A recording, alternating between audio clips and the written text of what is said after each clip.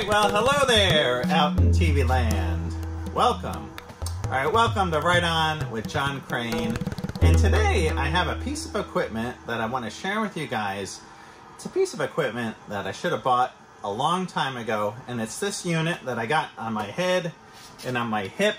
This is what's known as a PAPR, a powered air purifying respirator, and I gotta tell you, this is a real game changer in the shop. If you do a lot of shop work like I do, in here grinding, there's all kinds of dust, you want to have a unit like this. It's very comfortable and it does a great job at filtering particulate, among other things.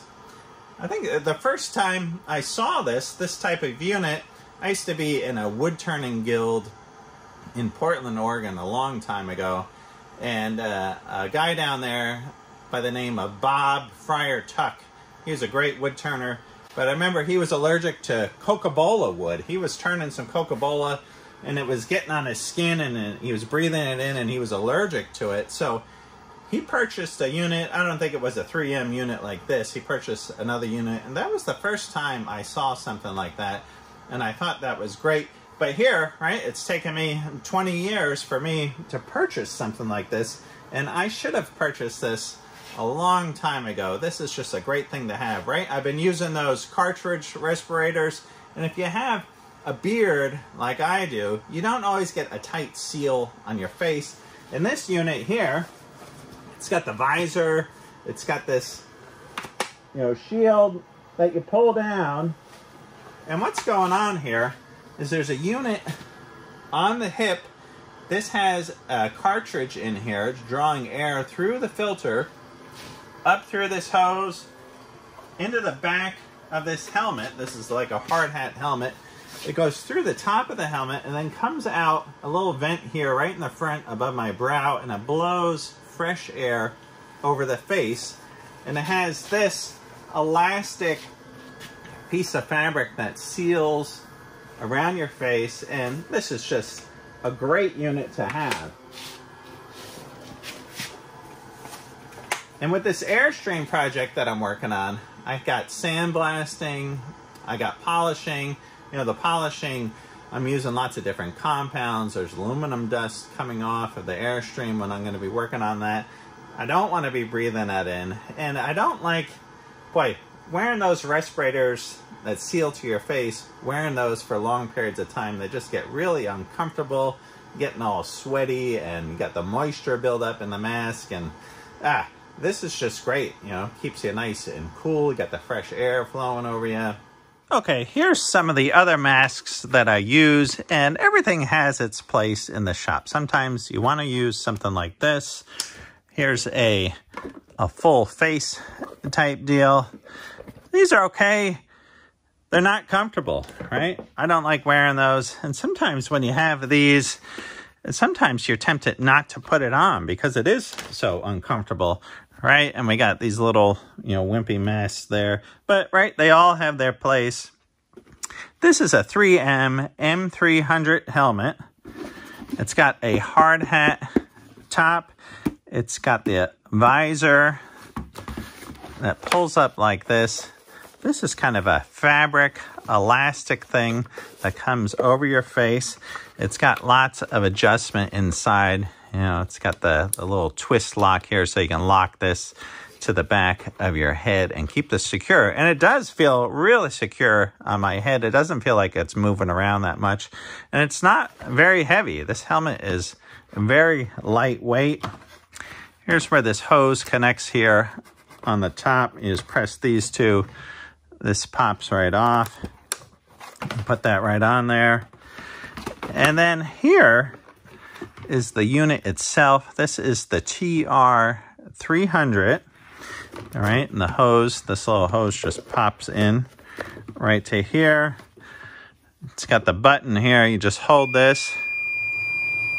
The fan comes on, and that's blowing air right out through the front. And you do have this option here. This is a little valve, little lever opening here, vent, I should say, where the air comes out. And this can help deflect the air you know, whether it's coming straight down on your face or it's heading more out towards the shield. So that's nice to have that little louver there to help the airflow. And to turn it off, right, you just hold the button again. It shuts it down. And if we pop this open, right, there's a button on this side, and we release this.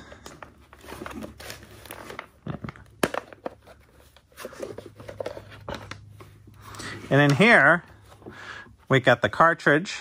Now this is a TR3712N. This is a HEPA cartridge. You can see here on the back of the cartridge. And right here, we got the little fan motor. Here's a battery that snaps into the bottom. And even on the battery, you have a little tester. You can see how much charge you have in the battery. Also, it comes with a charger right here. These batteries are pretty spendy, though. It'd be nice. I'd like to get another one of these, and then I can just swap out to different batteries. In here, you have a pre-filter, right? Just a little piece that goes in ahead of the filter cartridge. So you put that filter in there. You can also get another filter, pre-filter, a spark arrestor, which is just basically like a piece of metal screen that you put in there first. That way, if you're around any grinding or sparks, that type of thing, it's going to hit that and not melt your pre-filter or your filter. So you put your filter in there, you put it back in the unit, and you just snap it in, and there you go, right? Of course, I got the logo there. If you want a sticker, you can always head over to my store, rightonwithjohncrane.com, and you can purchase a sticker, help support the channel. Right, so this comes with a leather belt with infinite adjustment on it. I did buy my unit used from somebody. These units go, you know, depending on where you purchase this unit, it goes anywhere from $1,000 to $1,600 for it. So it is quite an investment, but boy, it is well worth it. Don't skimp on your health. Definitely get one of these units sooner than later. Go out and buy one. But since I did buy it used, there's a little test meter that you can screw onto here, and then when you turn it on, it tells you how much air is pushing out and whether or not your filter is clogged and it's not pushing enough air. So that's one thing that I do need to purchase. You can get different attachments for this. You can get a hood that snaps into this seal right here that drapes over your whole head. And that would be a great thing for sandblasting operation where there's lots of particulate matter, you know, flying back at you. And I should look into that to get one of those. It's kind of like a Tyvek looking hood type thing that drapes over the whole deal. And then here's something that I just purchased and it just came in. There's 2 indents right here. And what those are for is for these right here, the 3M ear defenders, the Peltor, and these get attached with some screws right into these holes, and I'm going to do that right now. Okay, there's 2 little indentations, and I'm going to pre-drill these.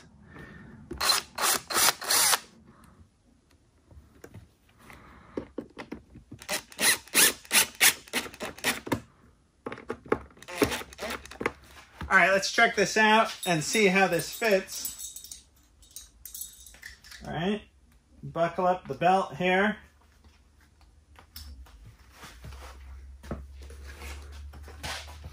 And don the space helmet.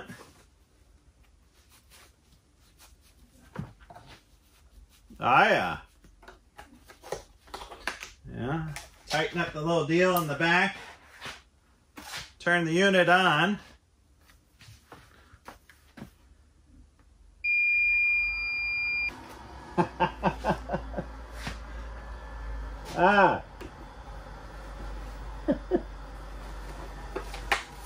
That is awesome. That is a great addition to get these earmuffs.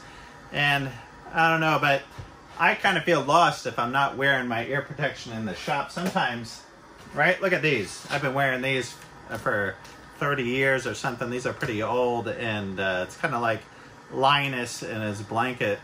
If I don't have these on, I feel like something's missing, but it's great to be able to have these. You know, you're doing a lot of work and you want to have your earbuds in there. You want to be listening to some tunes, doing the polishing, the grinding in the shop. All right, I realize that I'm probably yelling. I think I can rotate these up out of the way. All right, nice. Right? You know, the guys with the earmuffs on and they're always yelling and you're like, hey man, what's going on? Right?